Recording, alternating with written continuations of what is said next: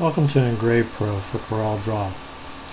Today we're going to take a look at the VariableText program that allows you to import text files that may be supplied by your customer or one that you type up into a layout in the CorelDRAW. So let's get started. Go ahead and click on the File menu, click New. Here you'll get a blank page. Your page size may be different. We're going to go ahead and create 1x3 name tags with 2 lines on them and a logo. So the first thing I want to do is I want to resize my page to the size of my actual name tag. In this case it's going to be a 1x3. I'm going to go up here to page size, change that to 3 inches left to right and 1 inch tall. Okay, now we have a more proportional page size to what we're looking to work with. The next thing I'm going to do is I want to bring in my logo and I want to bring in 2 lines of text. Now I've already created these and pasted them on the clipboard, so I'm just going to paste them in to save a little time. I've got the logo where I want it. I've got the text sized, formatted, and placed on the page where I want it. One important thing to note here is that when you're doing the text, the one thing you need to do is make sure you set the justification. You're going to want to either set it to left, right, or centered. In our case, we want the text to be centered in this area between the right side of the plate and the right side of the logo. One other thing that I want to know is I'm going to be setting margins. So I want to know approximately how far away from this logo I want to be. And for this example, I'm going to choose 1 inch. If we drag a guideline over, we'll see that that looks like the 1 inch mark right there. Okay. Once we have everything laid out the way we want to go ahead and save our job. If we don't save it now, VariableText will come up and insist that you save it. So we'll go ahead and do that now.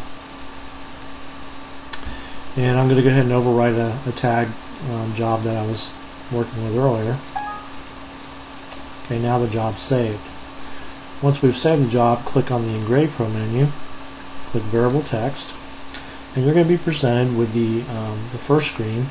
And what it wants to know is, do you want to open the file, which is going to be existing, or do you want to create a file from scratch, which will present you with a notepad-like interface, or if we had text on the clipboard, this would be highlighted and you'd be able to import it from the clipboard. So for today, I'm just going to click on open a file, and I'm going to go to the folder on my hard drive where the file is, and we're going to be working with a customer supplied file.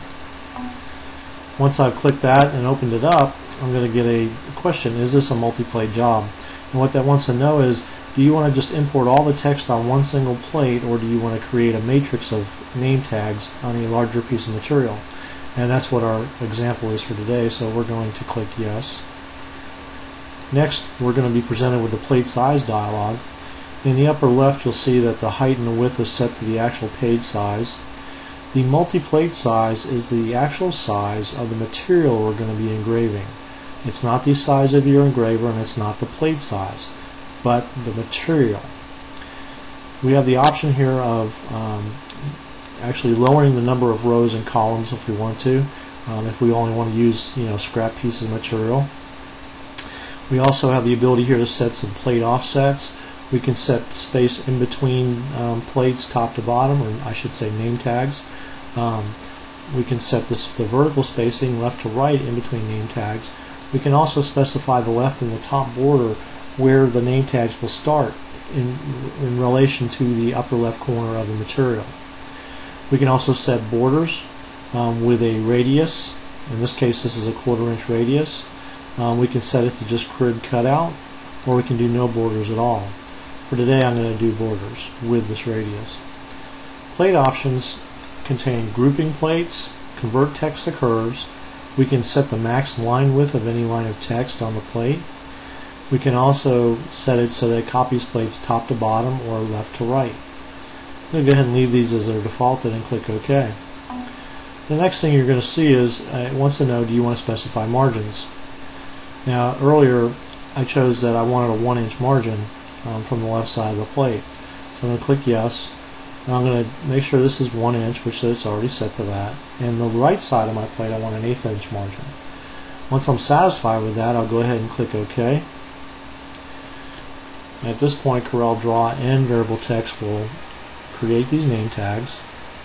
Now when it runs out of room on the first piece of material, it's going to move to the second page and continue on.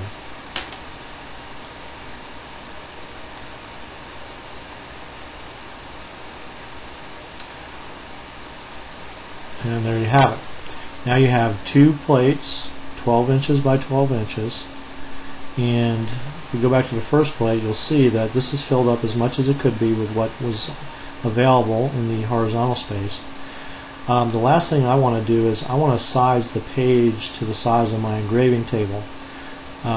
So in that case, if we go back up to the EngravePro toolbar, the last item on there allows us to do just that. If we click that button, you'll notice that now my page size is set to, in my case, 38 by 20, which is my engraver size.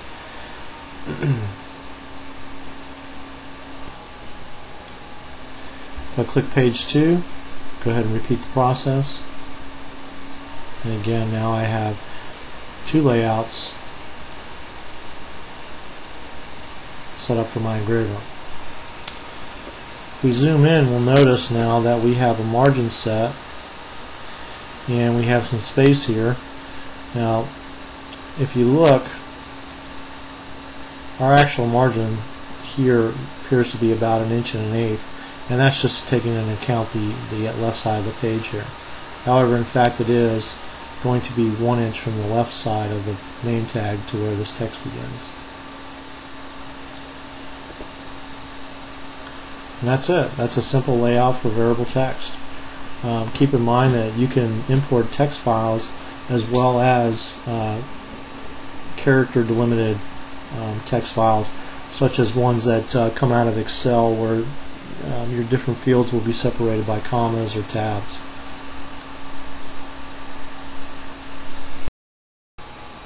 Welcome to EngravePro for CorelDRAW. Today we're going to take a look at the VariableText program that allows you to import text files that may be supplied by your customer or one that you type up into a layout into CorelDRAW. So let's get started. Go ahead and click on the File menu, click New. Here you'll get a blank page. Your page size may be different. We're going to go ahead and create 1 by 3 name tags with 2 lines on them and a logo. So the first thing I want to do is I want to resize my page to the size of my actual name tag. In this case, it's going to be a 1 by 3. I'm going to go up here to page size, change that to 3 inches left to right and 1 inch tall. Okay, now we have a more proportional page size to what we're looking to work with. The next thing I'm going to do is I want to bring in my logo and I want to bring in 2 lines of text. Now I've already created these and pasted them on the clipboard, so I'm just going to paste them in to save a little time. I've got the logo where I want it. I've got the text sized, formatted, and placed on the page where I want it. One important thing to note here is that when you're doing the text, the one thing you need to do is make sure you set the justification. You're going to want to either set it to left, right, or centered. In our case, we want the text to be centered in this area between the right side of the plate and the right side of the logo. One other thing that I want to know is I'm going to be setting margins, so I want to know approximately how far away from this logo I want to be. And for this example, I'm going to choose 1 inch. If we drag a guideline over, we'll see that that looks like the 1 inch mark right there. Okay. Once we have everything laid out the way we want to go ahead and save our job. If we don't save it now, VariableText will come up and insist that you save it. So we'll go ahead and do that now. And I'm going to go ahead and overwrite a tag job that I was working with earlier. Okay, now the job's saved. Once we've saved the job, click on the EngravePro menu, click VariableText, and you're going to be presented with the first screen. And what it wants to know is, do you want to open the file, which is going to be existing, or do you want to create a file from scratch, which will present you with a notepad-like interface, or if we had text on the clipboard, this would be highlighted and you'd be able to import it from the clipboard. So for today, I'm just going to click on open a file, and I'm going to go to the folder on my hard drive where the file is, and we're going to be working with a customer supplied file. Once I've clicked that and opened it up, I'm going to get a question: is this a multi-plate job? And what that wants to know is, do you want to just import all the text on one single plate, or do you want to create a matrix of name tags on a larger piece of material? And that's what our example is for today, so we're going to click yes. Next, we're going to be presented with the plate size dialog. In the upper left, you'll see that the height and the width is set to the actual page size. The multi-plate size is the actual size of the material we're going to be engraving. It's not the size of your engraver, and it's not the plate size, but the material. We have the option here of actually lowering the number of rows and columns if we want to, if we only want to use scrap pieces of material. We also have the ability here to set some plate offsets. We can set space in between plates top to bottom, or I should say name tags. We can set the vertical spacing left to right in between name tags. We can also specify the left and the top border where the name tags will start in relation to the upper left corner of the material. We can also set borders with a radius. In this case, this is a 1/4 inch radius. We can set it to just grid cutout, or we can do no borders at all. For today, I'm going to do borders with this radius. Plate options contain grouping plates, convert text to curves. We can set the max line width of any line of text on the plate. We can also set it so that it copies plates top to bottom or left to right. I'm going to go ahead and leave these as they're defaulted and click OK. The next thing you're going to see is it wants to know, do you want to specify margins? Now earlier I chose that I wanted a 1-inch margin from the left side of the plate. So I'm going to click yes. Now I'm going to make sure this is 1 inch, which it's already set to that. And the right side of my plate I want an 1/8 inch margin. Once I'm satisfied with that, I'll go ahead and click OK. At this point, CorelDRAW and VariableText will create these name tags. Now when it runs out of room on the first piece of material, it's going to move to the second page and continue on.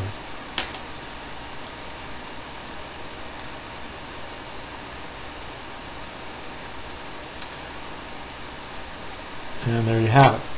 Now you have 2 plates, 12 inches by 12 inches, and if we go back to the first plate, you'll see that this is filled up as much as it could be with what was available in the horizontal space.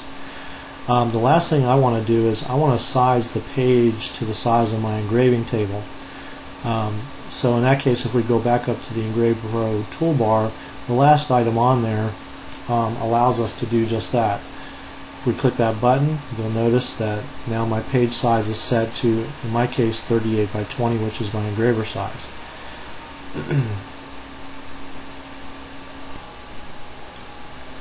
If I click page 2, go ahead and repeat the process.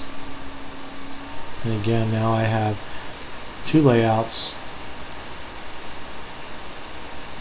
set up for my engraver. If we zoom in, we'll notice now that we have a margin set and we have some space here. Now if you look, our actual margin here appears to be about 1 1/8 inches, and that's just taking into account the left side of the page here. However, in fact, it is going to be 1 inch from the left side of the name tag to where this text begins. And that's it. That's a simple layout for VariableText. Keep in mind that you can import text files as well as character delimited text files, such as ones that come out of Excel where your different fields will be separated by commas or tabs.